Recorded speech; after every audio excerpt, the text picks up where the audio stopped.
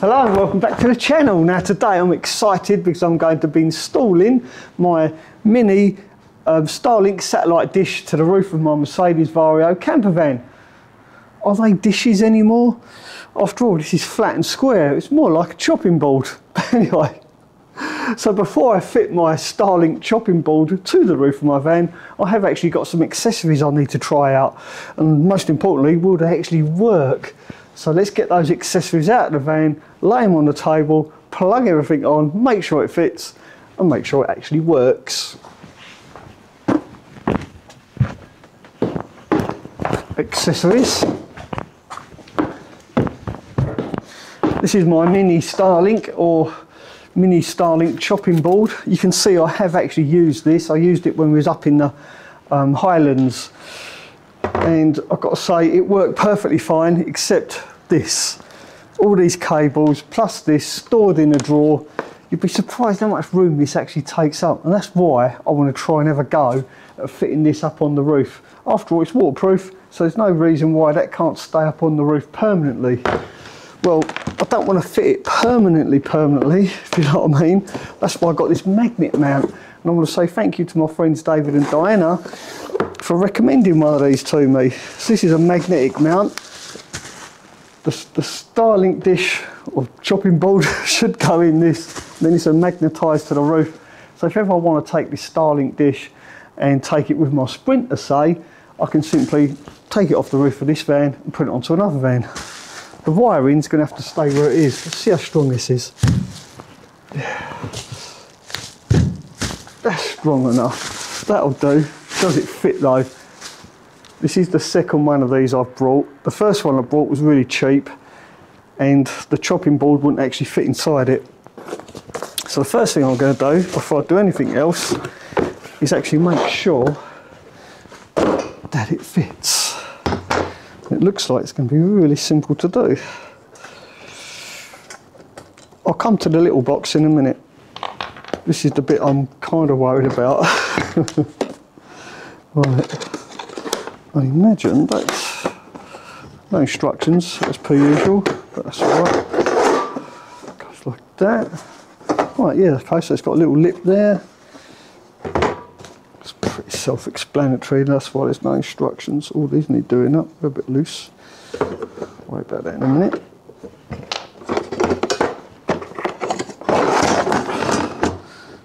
I'm going to put it up on its end.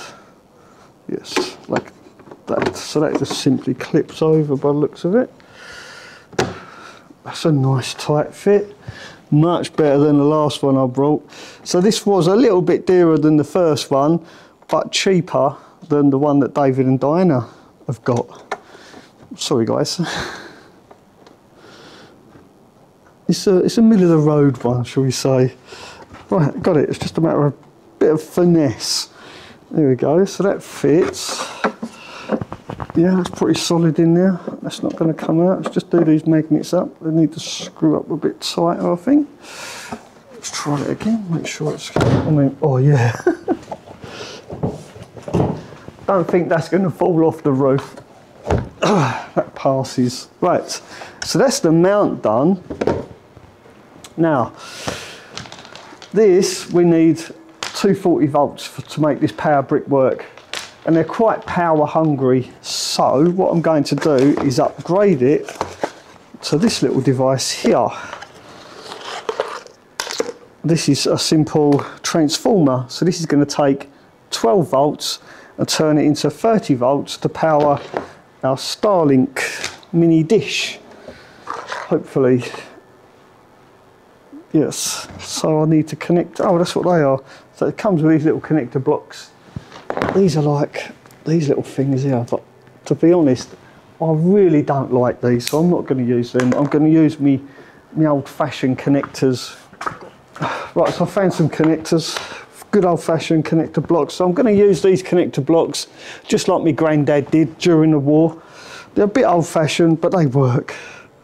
I won't make you watch me do this. I've cut all this out of the video. Okay, so I've gone ahead and I've wired this up. Really simple to do. Honestly, guys, you've got 12 volts going in one end and 30 volts coming out the other. If I turn it around, you can see a really simple wiring diagram on the back. So if you're thinking about doing this, then yeah, no problem at all. But the one thing that really interests me or fascinates me is how more efficient this is compared to the original. After all, people with camper vans have 12-volt leisure batteries, so using this, you're taking those 12 volts, just boosting it up to 30 volts, and that's the end of it. Plug it into your mini dish and away you go. Whereas using the original plug, you need to take those 12 volts, put it through an inverter, boost it up to 240 volts, and then you plug this in and bring it all the way back down to 30 volts, so you can use it in your Starlink Mini dish. And because power in our camper vans is so precious, I really am interested to see the difference in the power draw using these different systems. Is our modified system more efficient than the original? I think the best way to find this out is to actually plug these into a power bank. It just so happens I've got the perfect power bank for this task. Okay, so to conduct our little experiment, I'm going to be using the Jackery Explorer 500 too. It's their latest design. I do like this new handle, and it has a 500 watt pure sine wave inverter, so this should work. After all, this is quite sensitive equipment. And it's also got a 12 volt 10 amp outlet. This is where I'm a little bit worried, because I'm not sure how much power this is actually going to draw. If this draws more than 10 amps, this whole experiment is going to be a waste of time, because it simply won't work. I do believe the 10 amps means it's 120 watts. So I'm really not sure how much this is going to draw, so we're going to try this first. Otherwise, there's no point in carrying on with this experiment. I'm kind of hoping it works, otherwise I'm going to have egg on my face. Right, let's plug this in. If I can get it through into the hole. There we go, that's in. Oh, I like the way how neat that is. That is really neat. Okay, let's stand this up like that so you can actually see the screen. Hopefully you can see the screen on this. Right, we'll plug this in, switch her on. Right, switch that on. Okay, so this has got a 500 watt hour battery built into it, or 20 amp hour battery, so should have plenty of power for this if the 12 volt socket can take it. At the moment it's only 13 watts. That's surprisingly low. Let's see how it goes. How's it gonna go? Just make sure none of these wires come undone. 13 watts, 14. Obviously this has got an MPPT charge controller built into it as well. So if this works, theoretically, like bear with, just indulge me for a minute. If this actually works, you could take the Jackery Explorer 500 into the middle of the desert, like the Australian outback, for instance, with your little Starlink Mini dish, and stay connected. I mean, technology nowadays is just mind-blowing, absolutely mind-blowing. Right, we're at 27 watts, 26. Okay, so it's bouncing between 26 and 27 watts. That's pretty good. Oh, that's not a lot at all. I'm quite happy with that. That's nothing. This could run the whole thing. Mind you, it is idle. It's not doing anything. It's just sitting idle. It's just switched on. I guess once you start drawing power and using the internet, the consumption of power will probably go up. But it doesn't matter, if it's sitting idle, it's only using 27 watts, I'll take that. The important thing is now to plug this in and see how much power this uses whilst it's sitting idle. Right, let's turn it off. Sit, unplug it. Right, that's on. So that's plugged in. Let's see what difference this makes. Is it going to make a difference? Right, the DC's turned off. Switch the AC on. Wow, there you go. It's only using 34 watts. I'm really surprised. I was expecting it to use at least double what our modified transformer was going to use. Absolutely amazing. Or maybe that's just testimony to the efficiency of the inverters built into the Jackery Explorer 500 B2. I don't know. Either way, it does still use more power using the standard one than the 12 volt adapter. But I'm still at a bit of a quandary now. Have I just wasted 30 quid on this? Should I just stuck to the original and then put the little Jackery in a cupboard somewhere and just use the Jackery and my Starlink as a separate standalone system in the van? But just goes to show, really interesting. If you're thinking about modifying your Starlink using one of these adapters, just bear this in mind. doesn't really make that much difference. There you go. Right, let's switch all this off and then think about how we're going to actually fit this and wire it up to the van. Okay, so here we are. I didn't film this part because it was just no room. So here's the transformer here. I put it directly below my main fuse board so that this cable didn't have to be too long, but as it turned out it was a little bit too short, so I had to add a little bit of extra wire, and to do that I simply added a TX60 quick connect, and the other side of this goes to my main fuse board, and this gives me the bonus if anything does go wrong with the transformer, I can quickly disconnect it. Although saying that, we have got a 10 amp fuse as well, just in case. And the cables coming from the transformer go up, they join my main wiring loom and go up to my main switchboard. And here it is, here's my main switchboard. Now all these switches on here do my lights, all but one. This one does my water pump, but this one, more importantly, was actually free. This was dead, it didn't do anything. So now the power from my transformer, which is just down here, comes up to this switch and then up to the roof of my van. So when I'm not using the Starlink, I can simply flick this switch up, and that's going to save me loads of power.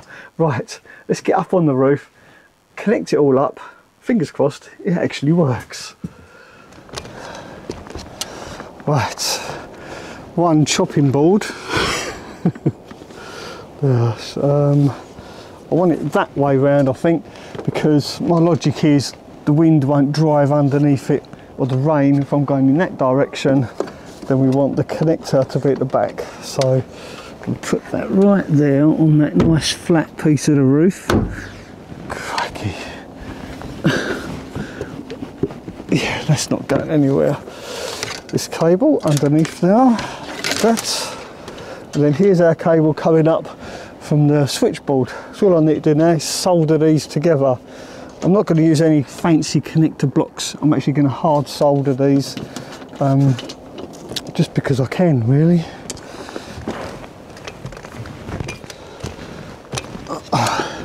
And to do that, we need some power. There we go. Now, ordinarily, I would use a extension lead, but my extension lead just isn't quite long enough. So we've got this rather handy Jackery again. It's going to come in use. Yes, there we go. It is on. Right, give that a couple of minutes and to warm up, and then we'll solder these wires together. Well, this is definitely one of those situations where you need two pairs of hands, because I need to hold these wires and solder them at the same time. So I've got my side cutters. I'm simply going to rest those there like that. Hopefully that stays there, and that'll be good enough for me to solder them. All I need now is some actual solder. Right, okay, first we need to prep our wires. So to do that, we simply strip them back like this with a little wire stripper. Same with these. I've cut these because I want to do it fresh. Nice fresh solder on them, like that. Because this is, after all, quite a high-tech piece of equipment, we want a good connection on these. So we're just going to twiddle these wires up. These wires are surprisingly thin, really thin wires. We'll twiddle these as well. So what we do to get a good solder, we find our solder. Where did I put it? Oh, there it is, under my nose. So we get our solder, make a little pull on the soldering iron. Get just a little blob, a little bubble, and get our cable that we want to solder, hold it against it. When it gets to temperature, it will seem to almost disappear. You can see the solder just runs between all the strands of wire. Stroke it on like that, nice. So we hold these two wires together like that, side by side, with a little blob of solder on our soldering iron. We simply, he says, with a steady hand, oh, get on there. Aha, there we have it. Yes, there we go. So now we've got this rather Nice join there, that's not going to come undone, it's not going to fail. Put them side by side. Oh, look at that one, straight away, got it. There you are, that's better, isn't it? Yeah, that's a perfect join.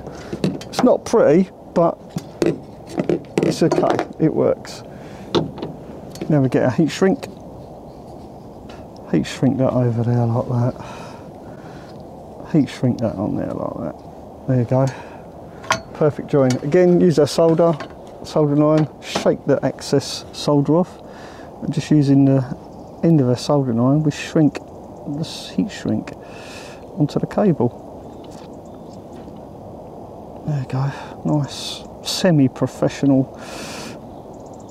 join.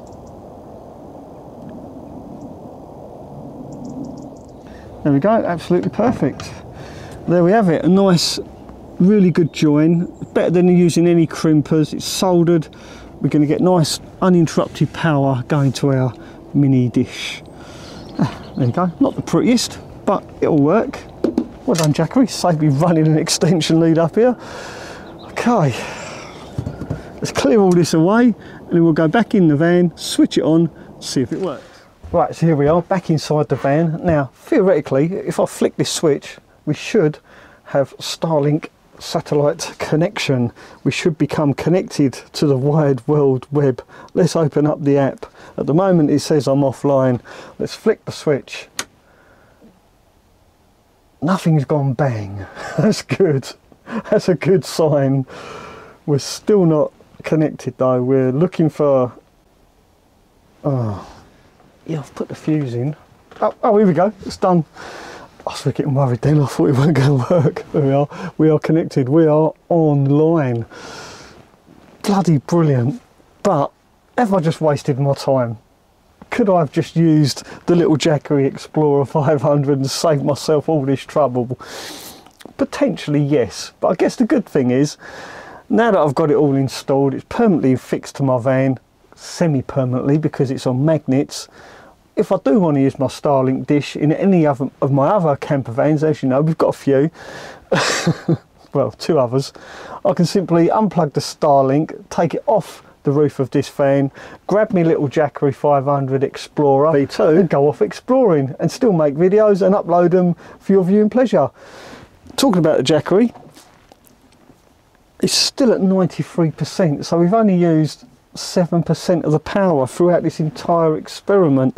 I'm really pleased with that. So if you want to get yourself one of these little Jackery Explorer 500s, I will leave a link in the description of this video purely for your convenience. Well, I do hope you found this video mildly entertaining, slightly informative. If you did, then don't forget to give it a thumbs up and I'll see you very soon. Thanks for watching. Ta-da for now.